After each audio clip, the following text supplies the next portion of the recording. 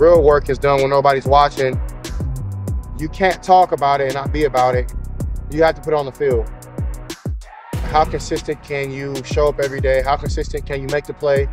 How consistent can you have no excuses? And that's really what sets you apart. And doing it whenever your number is called.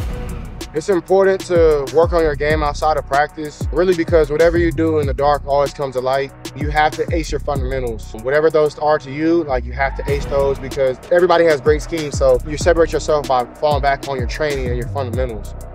Quarterback's not meant to be perfect. You're meant to make mistakes, but you have to really set the tone and not really be emotional. Take criticism, because everybody knows how to be a quarterback, and the elite ones know how to block it out.